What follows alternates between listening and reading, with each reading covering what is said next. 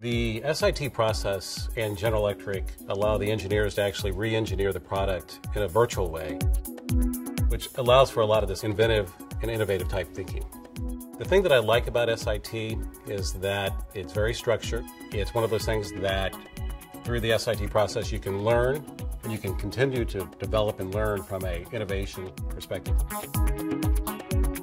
The output of the session that we had was really allowing our product and our technical teams really understand what's innovative, how things need to progress from a technology and from a product standpoint.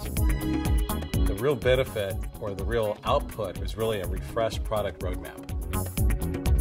I would definitely recommend SIT to other companies, whether it be from an engineering or technology perspective.